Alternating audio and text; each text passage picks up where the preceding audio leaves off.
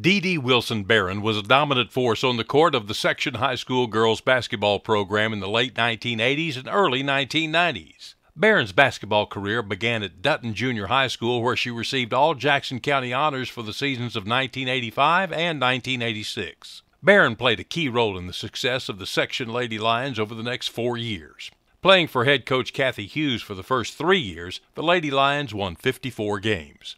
Her senior season at section was under head coach Kevon Townsend, and the Lady Lions finished 23-7. During Barron's 4-year section career, the Lady Lions won 77 games, taking 1 Sand Mountain Tournament title and 2 Jackson County Tournament titles. Barron was a consistent double-digit scorer and rebounder during her career, including double digits in scoring for every game of her 1990 senior season. Her documented career high in scoring came against North Jackson during that 1990 season, when she tallied 41 points and 16 rebounds. The 41 points was reported to be a section varsity girls scoring record. Her documented career high in rebounds is 24 in an area tournament contest against North Sand Mountain during that 1990 season. In the 1990 Jackson County Tournament, Barron led section to a first-round win over Woodville, scoring 29 points and pulling down 17 rebounds. For her high school career, Barron scored over 1,500 points and pulled down over 900 rebounds.